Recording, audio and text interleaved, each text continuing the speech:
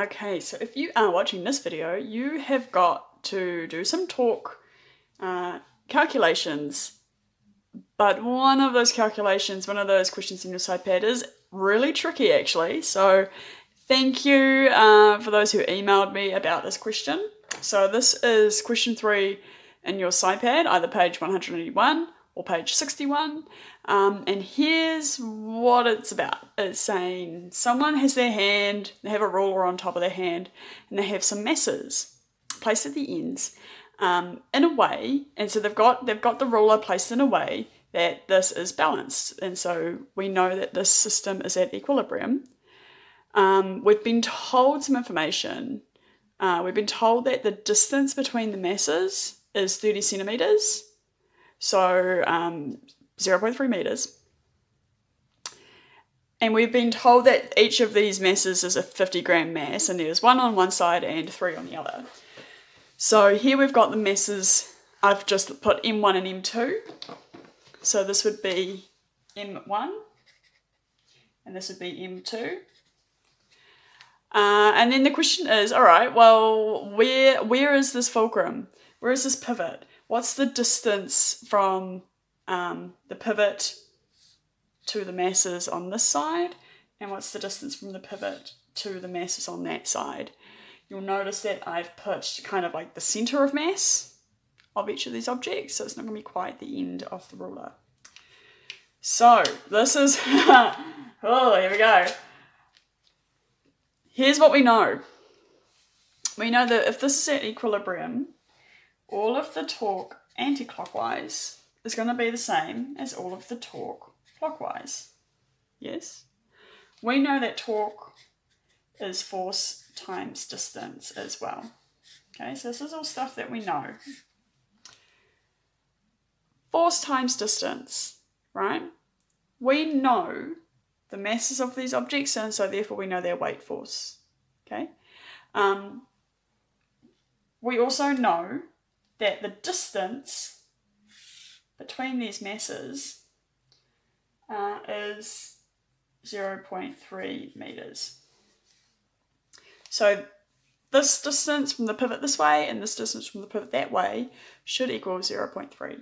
So if we call this distance 1 for mass 1 and distance 2 for mass 2, we could say, yes, we know all the torque should be equal. Yes, we know torque is force times distance.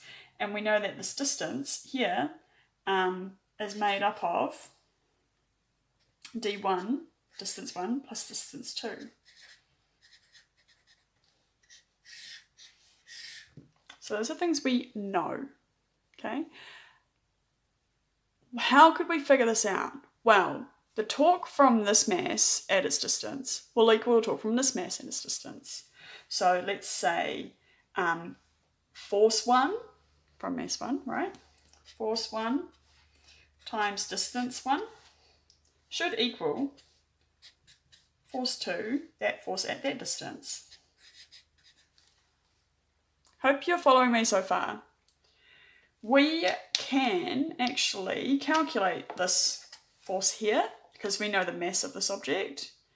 We can also calculate the mass of that object, so the force of that object.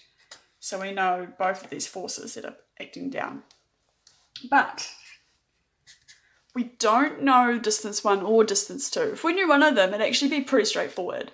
But we can use, oh my god, we can use algebra. Because we could actually rearrange the stuff that we know here to better suit us. And if you know anything about algebra, you're always trying to kind of like get the numbers, the letters to be the same. You know, like if you have fewer letters, that's easier to do, right? So bear with me. Gonna write what we knew before, but instead of I'll write it up here, yeah. F1 times distance 1 should equal F2 times distance 2, because that way the torques from each of these ends will balance. Using the information where you were given, force 1 is 50 grams or 0.3 0.05 kilograms times gravity. This is the way I do it because I like to keep everything kind of accounted for. So force 1 is 0.49.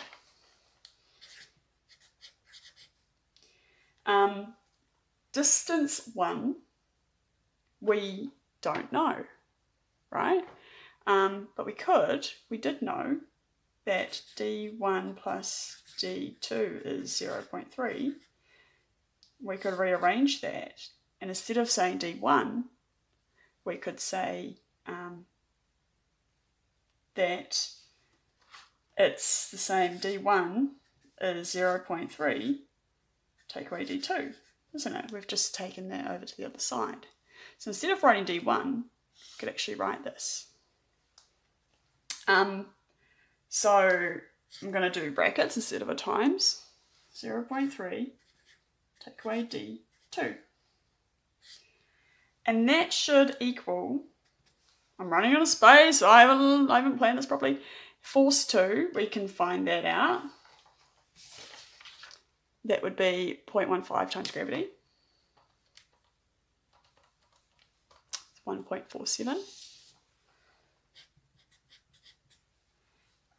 Times D2. Now, we've already had D2 here.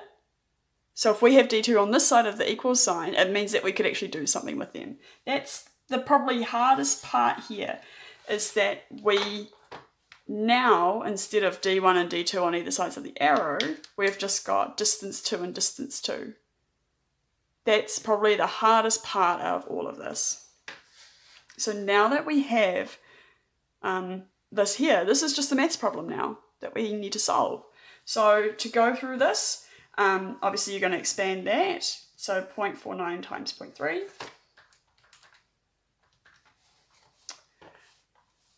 Equals 0.147. So 0.147. And then again, 0.49 times negative D2.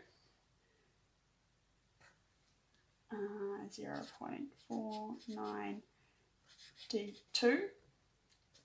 It's going to be 1.47 D2.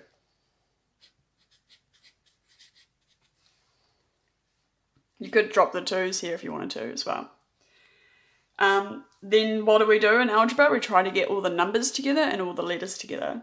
So we're going to move that across, right? So then we're left with 0.147 equals 1.47 D2, take away 0.49. Oh, plus, sorry, plus. Apologies, because we're taking that over, so that's going to turn into a plus.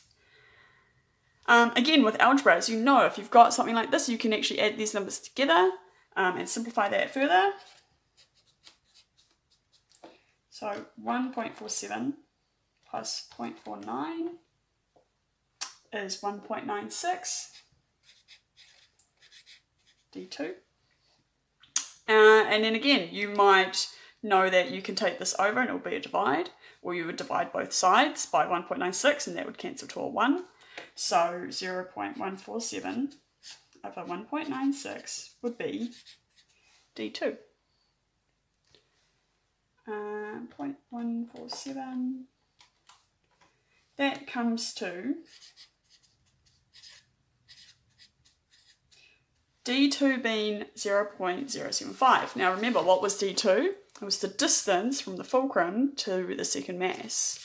So the distance from the fulcrum to the second mass is 7.5 centimetres. Yeah. So that would be 7.5. Now, we were told, centimetres, right? We were told that the distance between these two things was 30 centimetres. So now we're just left with some basic maths. D1 is 30 centimetres, take away 7.5 centimetres. Or you could keep that in metres, that's fine. And that's going to give you 22.5 centimetres, being the distance from the fulcrum to the the first mass. So 22.5 centimetres. There. That's the way I did it. That's the way the SciPAD kind of does it as well. When you get to, so that's your answer, right?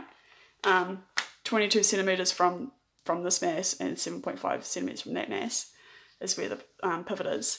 But you could have done this the other way around.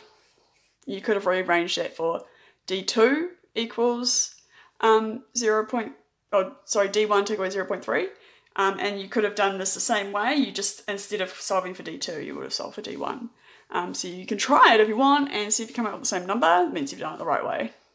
I hope that helps. This would be your full-blown super excellence question because it's relying on you to do quite a bit of substitution in with unknown values.